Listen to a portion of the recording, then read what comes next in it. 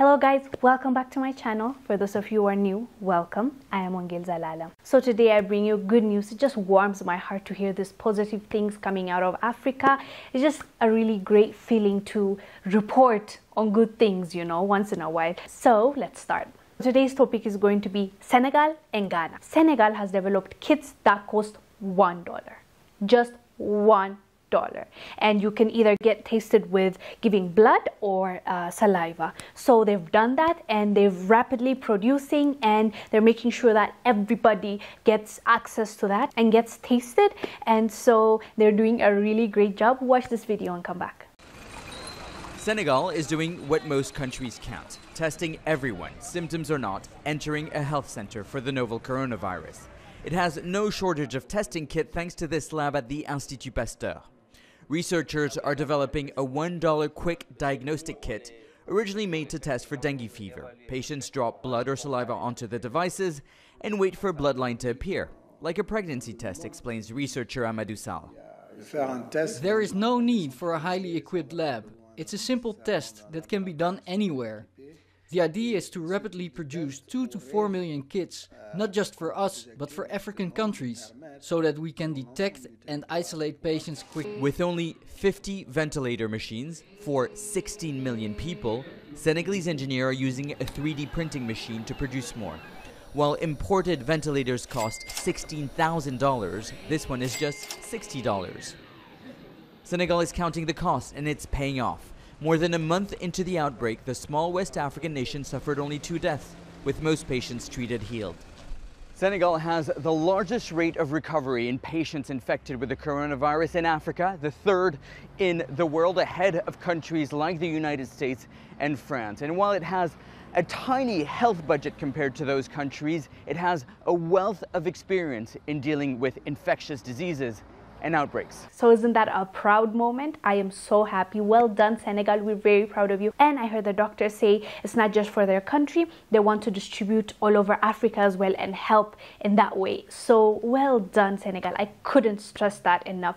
This is such a great thing to see, like our people coming up with that, now costing us a lot of money. And you saw the ventilators they also made, like it would cost a lot of money in the US or anywhere else to be made, but they're making it in Senegal with so much less than that. So this is such a great thing. Well done, Senegal, and I'm very proud of you and hope that you're going to contribute to, as you said, to the African, to the other African countries, and this is going to help us.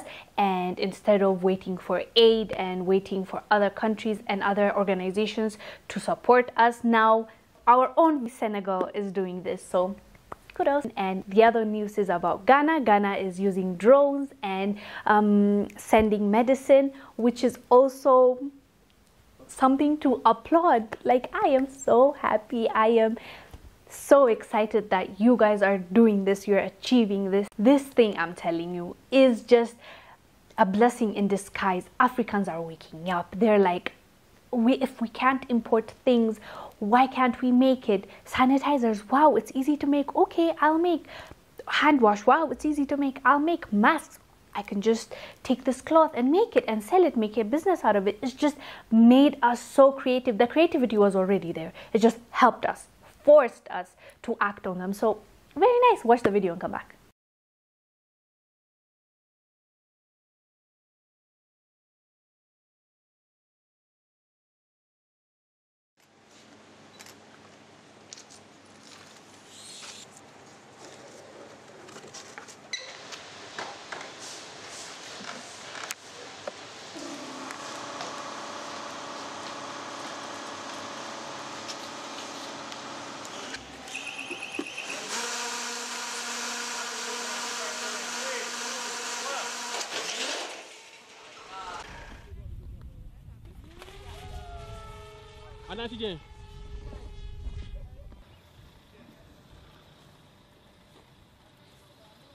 Sample volume has increased and now we are getting samples from all over Ghana. We're very grateful that the zipline drone service is now in operation. After a couple of test drops, we've actually received the first sample today from Suhum.